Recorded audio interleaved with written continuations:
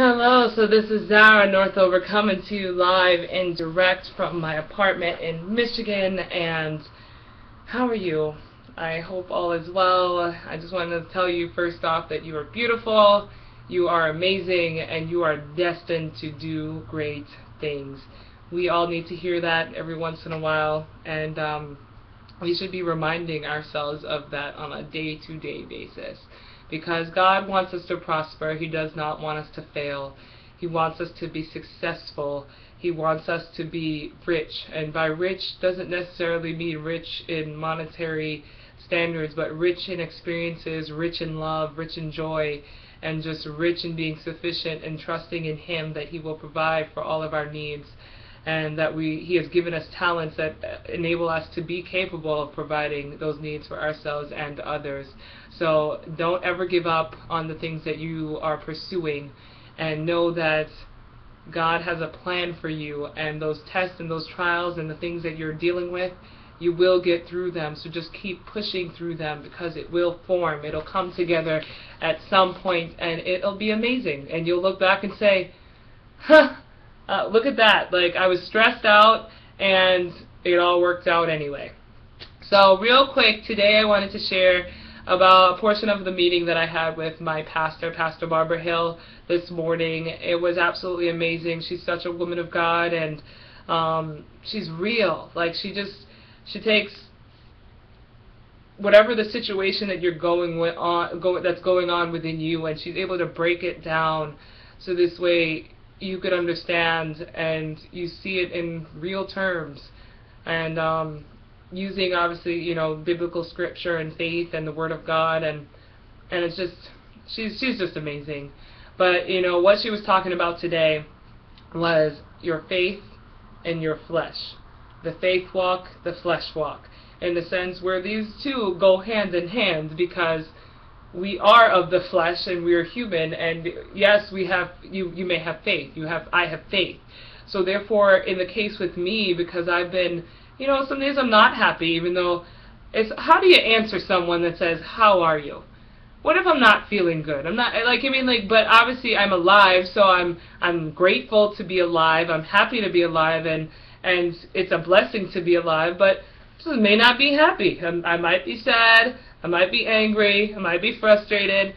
Like, those feelings happen, and sometimes I struggle because I just feel like, because I have life and because I know how good God is, and I don't have to be here when there's so many other things going on in this world, I struggle with saying, you know what, I'm not feeling that well, or you know what, I'm upset, or you know what, I'm not happy, because I feel like I have to be happy. I have to be in a place where I feel positive and great all the time, whether that's really how I feel on the inside.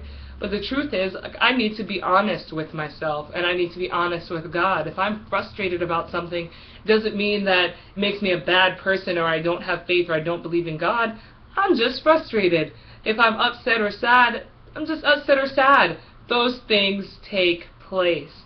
But because I'm a believer, and because my faith walk is still moving regardless of what my flesh is going through, they come together and they move together, and together then eventually things work itself out, and I truly am just happy and joyous. And that was something she shared too. Happy is a world, a world emotion in the sense, but true joy, people tear when they joy. True joy is that deep within you know that everything is going to be okay because of the faith that you have, and because of the word that you believe that God has got your back. You know that He's going to see you through, and He wants you to prosper and not to fail.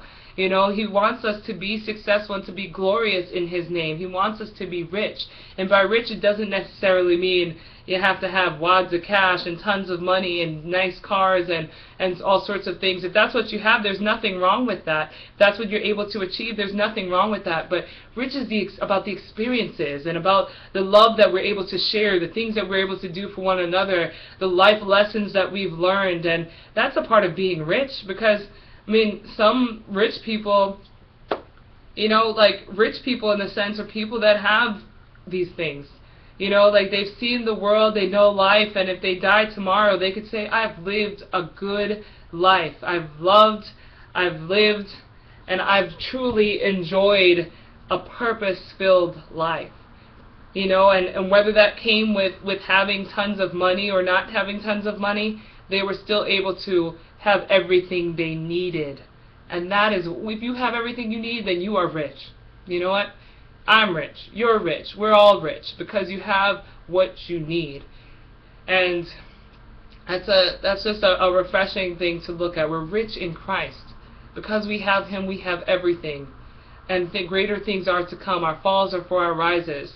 Our downs will eventually go up. In our weakness, we are our strongest, because that is when we take a step back and say, God, use me, help me, place me where you want me, and help me to move forward. So this way I could do unto you and for others and glorify your name every step of the way, because all that I do and all that I am is because of you. And my life is to honor you, and no matter what I achieve, it's all for your glory. And being able to think that, see that, and know that, that's what really helps to get me through.